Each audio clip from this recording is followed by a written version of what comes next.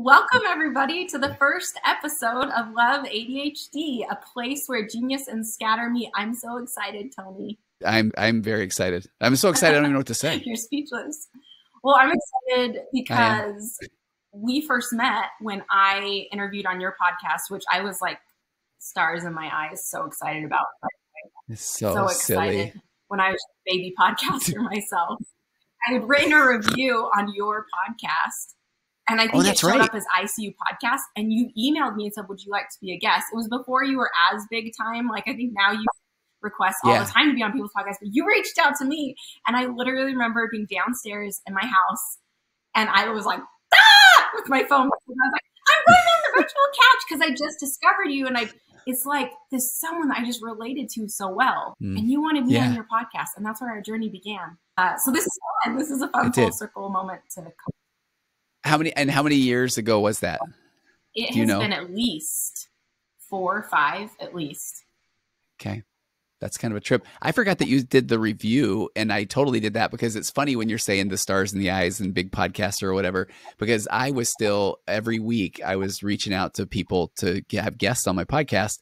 And then when I saw that you had a book, and then I thought, oh my gosh, this is a real author. So I was doing the same thing. I thought, oh my gosh, this author is going to come on my podcast. So that's funny. And I think that as we start talking more about good old ADHD, boy, right there, rejection sensitivity. I mean, I got so used to this anticipatory rejection that, yeah, I'm the same. If you responded back to me, I tried to play it cool, but I was thinking, oh my gosh, okay, all right, that's great. And then I think I probably did that. I mean, if you want to, it's fine, whatever. It's no big deal. And I don't even know a ton about ADHD. So you're starting to talk about stuff that I'm like, oh my gosh, that's me. And I have never thought about ADHD. So we're going to get into that later though. Yeah. Today, we are putting you in the hot seat, and I'm very excited about it because we're going to talk about your story of learning about that you had ADHD and what some of your preconceived notions are. So I'm going to be the interviewer, if that's okay. Okay. It's funny. I know that you've had a very successful podcast as well, but I think between the virtual couch and waking up to narcissism, I'm pushing 500 episodes or so, and I'm the interviewer. So this is very uncomfortable, and we'll talk about that someday because that is part of my anxious attachment. Thank you, ADHD. Which my whole life I'm saying, no, please notice me, and then when people do, I say, I mean, maybe not. I don't think so. We're the same person. It's insane. Okay. Well, my first question for you is, what were some of your preconceived notions about ADHD before this was ever something you knew about as something you'd be diagnosed with? What did you think ADHD was?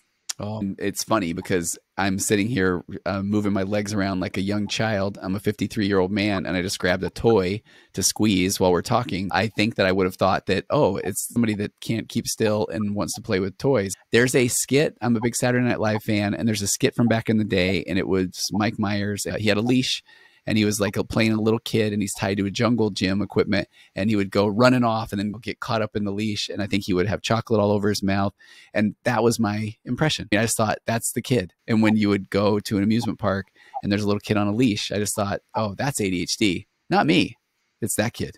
So that's it. And then as an adult, I would run into people that had the hyperactivity part in bunches. And I didn't feel like I necessarily had that.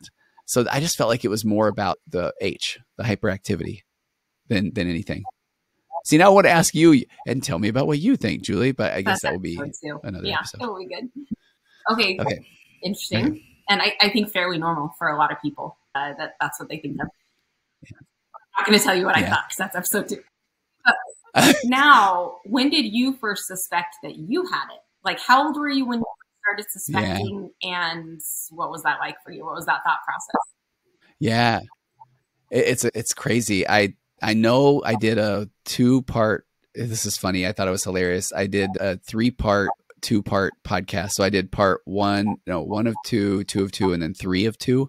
Because I think that was funny because that's ADHD in a nutshell, but I did a 3-part podcast, and it was 150 episodes into the virtual couch. So it wasn't that long ago. I mean, it was just a few years ago, and I was aware of it earlier than that, but I just didn't think that it was as debilitating as it was. And so I actually had this an interesting experience to me where I had this running partner who was a pharmaceutical sales rep, and we ran all the time together. And I had gone through a career change. I was in software sales for a decade. I didn't really like it much. And I went back and got my master's in counseling, and I actually liked it. And so I liked school. I was doing well in school because I liked what I was actually studying, which I'm sure we'll get to all this stuff down the road about what that looks like from an ADHD brain.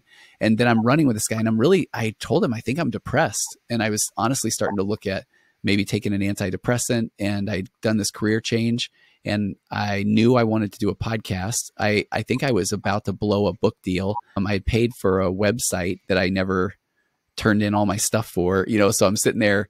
My therapy practice is just starting. I had gone into a lot of debt to go back to grad school, and then I couldn't finish my website. I sat on my podcast equipment for 2 or 3 years, and there were so many things going on.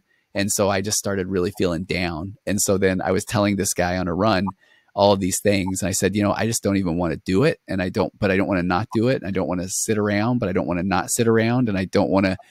And then he just said, "Oh, you're depressed, my friend." And I was like, "Really? I mean, I don't feel depressed, but I do feel discouraged," or, all those kind of things. And so then at that point, I thought what was really interesting is I'm starting to see more and more clients, and I speak a lot in my area. And when we get to episode 2, Julie is a very, very well-known public speaker as well. And so I would speak a lot. And just because of that, I started to get a lot of, I don't know, I want to say, for lack of a better phrase, higher end clients or CEOs of companies or this sort of thing. And I had one in particular that he was very open about his ADHD. And so I would ask him questions about it all the time. And I'm sitting there thinking, "Oh no, that's how I feel too." But he was successful enough that he never had to finish things because he could be very entrepreneurial, and then he had people to come in and take care of things. And then at one point we had and this is like this, what an opportunity, but he had a coaching call with, I forget the guy's name, and he was an ADHD coach. And I was going over to this guy's office to do therapy there at the end of the day. And then he just said, "Hey, I forgot I have this coaching call." So then I go in there and I'm on the coaching call with the ADHD coach. And I think I've made this up now to mythologize this, but I think I remember the ADHD coach asking a couple questions and me, answering, and then going, "Oh, wait, this isn't for me." And at that point, then I just thought, "Oh, okay." And it's ADHD. And I don't know if I want to tell this part of the story. Not, I have the editing capabilities, right? But so then at that point, I think I love it when someone starts a response that way. And I don't want to judge, or I shouldn't tell you this, but that's when I'm like, "Tell me more." Oh, I know, right? Well, and it's funny too, Julie, because I realize now on minute 8 of the first question you've asked, and I haven't taken a breath yet, that I think this is a lot of ADHD too.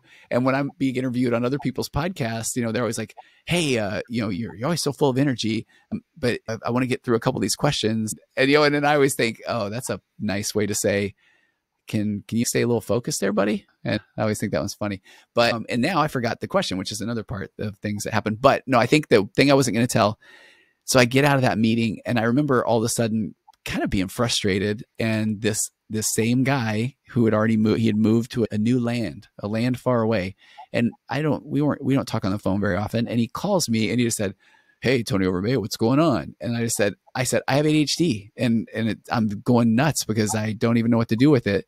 And then, see, here's the part that I don't know if I need to tell. Let's just say hypothetically, he says, "Man, I think I have it too." No, see, this is not. And then we both chuckled and laughed and lived happily ever after. Not today. So, okay, I almost feel like this is the part where it is funny, because as a therapist, I have heard many of these stories. Let me just tell a story, and then people can kind of just let their minds go where they want to go. Sometimes when I have parents who think they may have ADHD as a therapist, and then they'll say, "No, I think I really do, and I think I need to go get medication." And then I'll say, "Oh, man, that's really cool. You ever tried the medication or anything like that?" And then you get them just looking this dead eye, like, "No." And then I say, "Oh, I mean, it's kind of normal sometimes where if their kids have ADHD medication or whatever, and somebody thinks they have, maybe they've tried it, but that's illegal, Julie. Nobody would do that." Okay. Wait. No. Don't put the pieces together. So then at that point, then I was like, "Holy cow, ADHD medication is amazing, I've heard." And so then I just thought, because I kind of have to tell that part of the story, because then at that point, then I thought, I remember I didn't tell my wife, and maybe, or hypothetically, I took it on a Sunday because I didn't want it to make my brain explode on a Monday. And I remember going to church, and I remember just sitting there going, this is the greatest talk I've ever heard. This is amazing. And then I went to the Sunday school class, and I was like, hey, this guy's amazing. Who else loves this lesson? And then I went home that afternoon, and I'm like, watch it. To a vote, like, this is unreal. Right. And then that whole afternoon, I'm like, why have we never watched this show before? And then I remember that night, it's like 11 o'clock at night, and I'm sitting there in the bed, lights on, my laptop, and I'm probably written my 8th novel of the day. And I was like, I feel alive, And so then at that point, then I thought, I think I have ADHD. Like, I think it's pretty confirmed.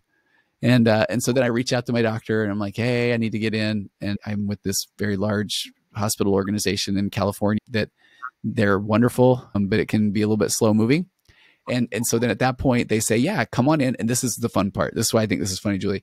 They said, yeah, we can get you in on whatever. I didn't pay attention. And then they send me an email, and I see the word Thursday. So I'm like, oh, that's sweet. So I'm going in this Thursday. So I cleared off my morning schedule of clients, and I go in there, and I'm like, hey, I'm here for my assessment, my ADHD assessment. And they're like, 6 weeks from now on a Thursday. So I forgot to look at the actual date part. I mean, I saw the word Thursday. So then I just said, okay, well, I'm here. So can I go ahead and do it? And they said, oh no, we're backed out 6 weeks. So let's just pretend that I already knew now. I've got ADHD, and I think medication would change my life. And now I just need to wait for 6 weeks to then start the testing process. And that 6 weeks was like one of the worst times of my life, because I just thought, so close. And then I got in there and I took the assessment, and then it was just still a process to get the diagnosis and the medication. And then since that time, it has just been go. I mean, since that time now, 500 podcasts later, and a best-selling book, and courses, and speak all the time, and just everything. Everything is, I now have a unicorn. I have a pot of gold. I mean, everything's been great. Right. It's all great. I love it. Okay. So how old were you when you were diagnosed? 45 or 46. It's been like 6 or 7 years. 46. Yeah. Yeah. Okay. Well, tell me, you've had a lot of success since finding out your diagnosis, which is really cool. And I think hopefully will bring a lot of hope to listeners. I know to me, as someone that's newly been diagnosed, is there anything that surprised you about having ADHD based on, your preconceived notions and maybe what you thought when you were first diagnosed? What's something that surprised you about it?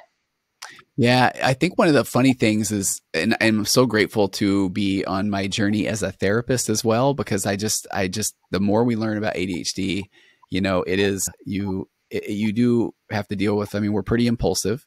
And so that impulsivity can be a good thing, or sometimes it may not be. And then this rejection sensitivity kicks in, and then we can feel like, what's wrong with me, and I'm broken. And so why I'm so pumped about us doing this podcast is because I feel very fortunate to put a lot of pieces together of, I'm a big fan of this type of therapy called acceptance and commitment therapy, which is basically, it starts with, there's absolutely nothing wrong with you. You're not broken. You don't have automatic negative thoughts or stinking thinking, or, you think and feel the way you do because you're the only version of you that has ever walked on the face of the earth. And so I'm learning that as I'm starting to embrace my ADHD. And I think that was really helpful because, and I really am, I do remember your question, because I think the thing that surprised me the most was just once I was aware that I have it, then, I mean, I just thought everybody had a million thoughts going. I thought everybody had a soundtrack of hilarious jokes going all the time. And I just thought that this was just so normal, whatever normal is. Once I embraced it, and then I think this timing of learning acceptance and commitment therapy, that then it was just fit so well and there was nothing wrong with me. I'm thinking and feeling the way I am because I am. And then I was learning that I don't have to defend myself. I don't have to, and I was running into, I remember doing this one speaking gig, and I had done the podcast about it. And I talked about how my medication, starting to take Ritalin for me, was incredible.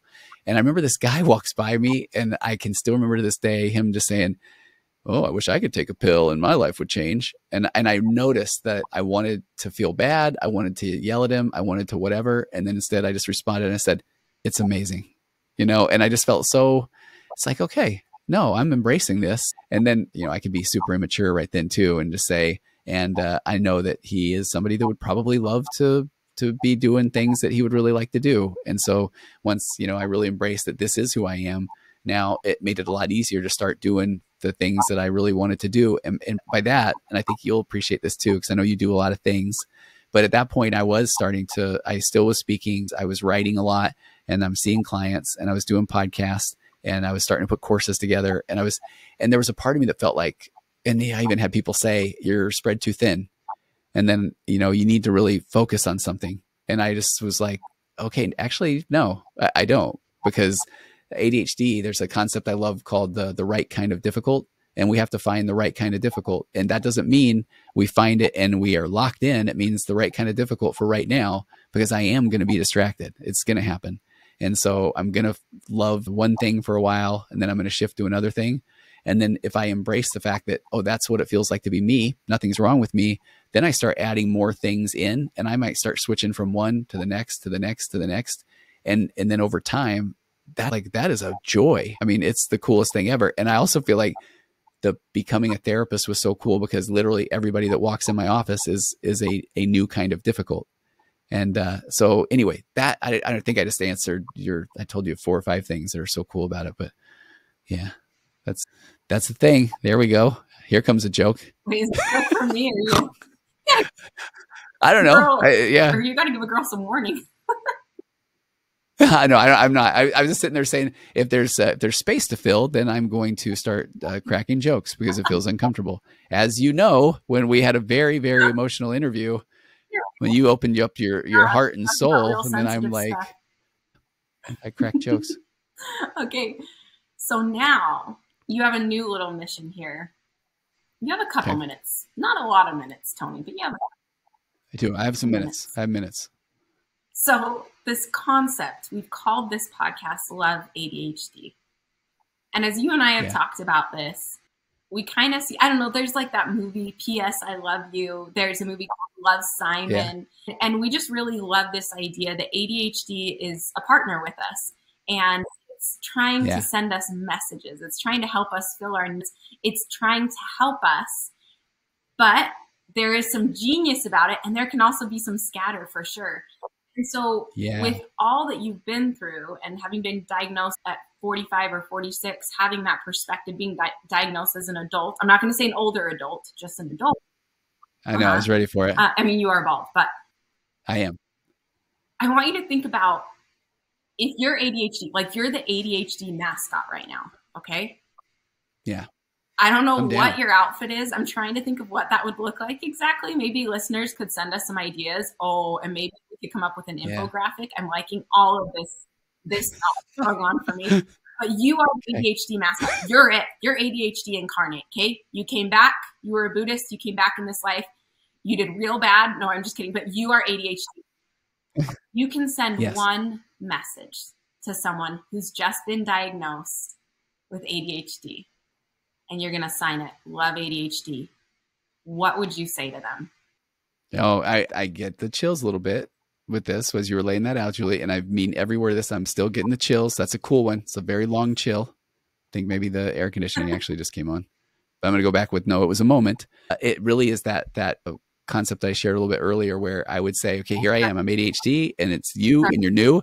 And can you just start with dear someone or something like that? Oh, yeah. Okay. Dear Julie, you are not broken. You are human, and you are the only version of Julie that has ever walked the face of the earth, with your nature and your nurture and your birth order and your DNA and your abandonment and your rejection, your hopes, your dreams, your fears, and your slightly stunted dopamine neuroreceptors. So what a joy. What a wonderful opportunity you have to then get to do all kinds of things and not get bored of them. Or when you do get bored of them, then you have full ability, and I give you permission to then go do something else. And then if you get tired of that, go do something else. And there's nothing wrong with that. Love, your pal, ADHD. Thank you. Thanks for addressing it to me too. I could live up to that every morning. Yeah. It's like, this is your day. You're doing what you're doing because you do it, and it's awesome. And if you don't want to do it anymore, that's cool. And then you can do something else. And maybe you don't even like that. And if not, okay, how about this other thing? And I know that goes in, flies in the face of a lot of people who say, you just need to focus. And it's like, really? You don't think I haven't tried that for a while? Yeah, it works for a little bit. You're like, it's adorable. You know, this focus. This whole time. Yeah. Oh, can I tell you a funny thing about this too, which I think, and I want you to maybe like throw something at me virtually when I'm like, as a therapist, because I realize I think human beings in general think a lot of these things. You don't just have to be a therapist, but I noticed that when somebody is in my office and they say something like, oh, my collar, I got to adjust it, my OCD. And then I have somebody with crippling OCD that was in here the hour before that just, sudded up my whole restroom sink because, they're so afraid of germs, or somebody that you can tell their anxiety because my rug is a little bit off. And they're like, but can you fix that? Like, is that okay? That same concept, I think, happens with ADHD, where somebody will say, and then my ADHD. And I just say, you have no idea. You really don't have any idea what ADHD is like. And my kids often will do this funny thing, I think, where they will, we do this sometimes when we're in line in places, and they'll just kind of say, hey, do the thing that your brain does. And then it's like, it's on. So that when I'm already done it with you, it's like, okay, like I'm looking in your background and seeing that microwave, and I'm thinking that we've had that microwave before. And do you get the fingerprints on it? And if so, do you use Windex? And which one? Do you use the yellow kind or do you use the blue kind? And then are you a select-a-size paper towel guy? Or are you like a full-size paper towel guy? And one time I heard an interview with Tiny Tim, who sings Tiptoe Through the Tulips. And he said that he uses paper towels to dry himself after he showers. I think that's insane. And then actually, what is a tulip? If we're being honest, I don't even know, because I've never really been a big fan of flowers. And one time I did try to grow a garden, but it was over on the side of the house. And I was like, I can grow a garden, but then I never did any research on it, and I never watered it, and then it died. But at that point I'm like, you know what, who likes a garden anyway? And so I think that maybe is the genesis of why I've never eaten a vegetable. So I mean, like, there's a thing where love your pal ADHD. So yeah, that's what, when somebody says, oh, my ADHD, I'm like, really? Is that what you just experienced as well? Well, and I'm thinking of so many topics that I can't wait to cover, partly selfishly because I am so new to this world that I'm like, oh, I have so many questions I want to ask you. And I think it's going to be so good for our audience to have someone that has more experience, and the therapeutic audience, or not the therapeutic audience, and the therapeutic background, and someone that's such a baby, such a newbie to this whole world. Because as you're talking, I'm like, wait, that sounds like me. Wait. That was because of Trump. Wait, I don't know. And we don't have all the answers, right? We don't have all the answers.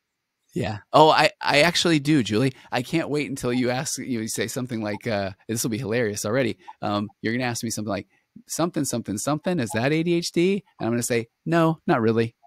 And then hilarity will ensue. I can't wait for that one. But there's so many topics I'm excited to discuss with you. I can't wait. Me too. Oh, Julie, I'm excited. I'm so excited about this. This is like a match made in heaven, a dream come true. Chocolate meets peanut butter. Like, here we go. I can't wait. Okay, and the next episode, your girl and me. I don't know if it's going to be quite as entertaining, but it's oh, yes, it will be. I'll probably end up in tears. Yours is all about snorting. Mine I'll probably start sobbing about. And then I thought, is it sobbing? Okay. But really, I just took some Adderall. Oh, well, it's funny. I mean, I appreciate what you're saying about the different places that we're at, though, because I'm making it sound like, oh, it's great. I love every minute of it. But boy, I remember, I feel like for a year or two, I still kind of didn't even want my wife to know when I was taking my medication, because I thought, she probably thinks it's bad. And I do love hearing that, because that's reminding me, that was a point I wanted to make as you were talking, which I forgot, shocker. But now I'm remembering is we're making a ton of play of this, which is fun. And it is so good to be playful about it.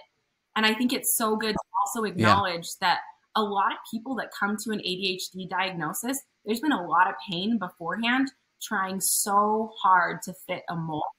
Yeah. I mean, I don't want to give anything away, but I can for sure relate to that. And just feeling like, man, I feel like I'm giving 300% and I'm still not being successful in relationships and the stuff I'm trying to do. And it's like, I know that I know the genius. Like man, we can't pull it together. And so I'm just so excited to talk about all these topics, all the feels, all the laughing. It's going to be great.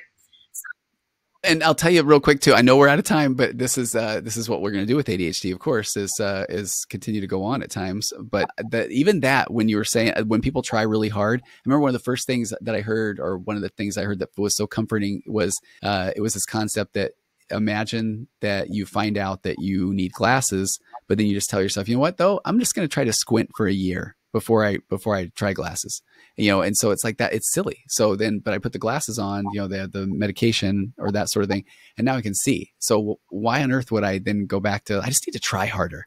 I just need to squint more. And I mean, we'll talk about so much of that too, because I'm fascinated by the research, all that stuff around it. And so I want you to know, Julie, you're in good hands, because I wish that I would have had a sensei for me, because I was trying to navigate a lot of this just on my own. And so, yeah, I think we're going to be able to help a lot of people. So I would love if people will send us questions, because I think that would be fun to answer those topics.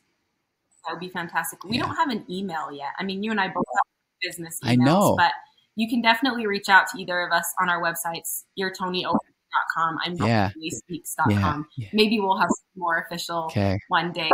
But yeah. Oh man, I can't wait. So Tony Overbay, thank you for letting me interview you on the podcast today. Thank you for interviewing me. I cannot wait till next time. See you later, everybody. All right. Okay. Bye.